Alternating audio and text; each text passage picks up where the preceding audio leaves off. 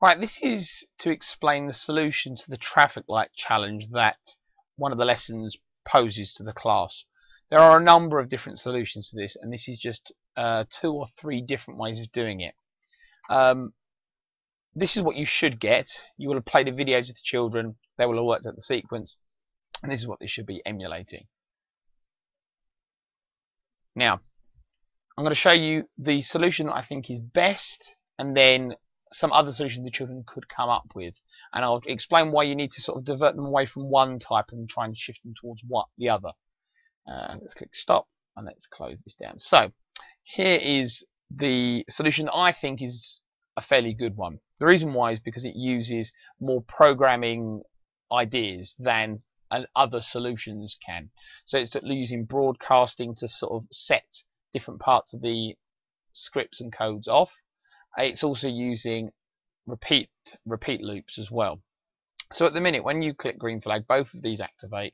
It switches the costume to green. Now we've got costumes for all on, green on, orange on, and red on. Okay, so you've got all of those different costumes.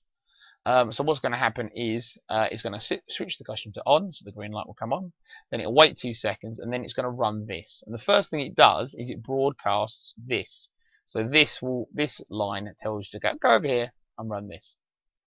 And basically this allows the light to flash. It switches it on, then off, then on, then off, then on, then off, and it just repeats it 5 times. But it also allows you to change it quite easily. Then once it's done that, it comes back here and wait.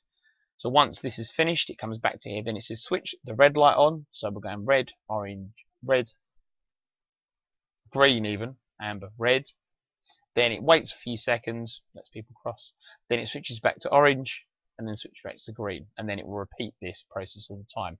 Now, another way of doing this that will give the solution, and children will come up with this, is this.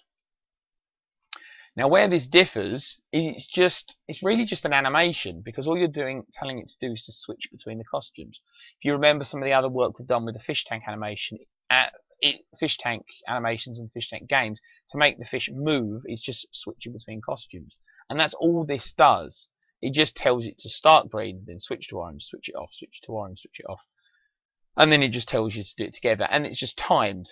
Now, this is using a forever loop, but you can see there's a big difference between the amount of thought that's gone on between this solution here and this solution here. So you need to get them to try and really think about what's happening, because you don't need all of it to repeat. You only really want this bit to repeat for flashing. It just get them thinking beyond animating, because this is animation. I wouldn't describe it really as programming. Where this is close to programming, you're thinking about the process, the steps that the lights actually have to go through. There is another solution beyond this as well, which is this one here. This has a switch in it as well. This is an extension, so if you were actually going to get them to start the traffic light sequence with a button, this is the way it would work. So you push green, it's going to stay green forever until I push this button. But this is what it does. And when I receive cross, so the actual button has, when you click this bright broadcast cross, so if I click it, and what happens, you click on it, which I've just done, and so now it waits 2 seconds, switches to orange, waits 2 seconds, switches to red, flashes, and then comes back to green.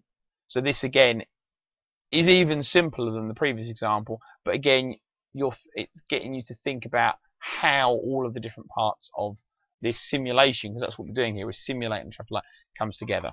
Hopefully that's helpful, and it will give you some things to think about when you're doing this in the lesson.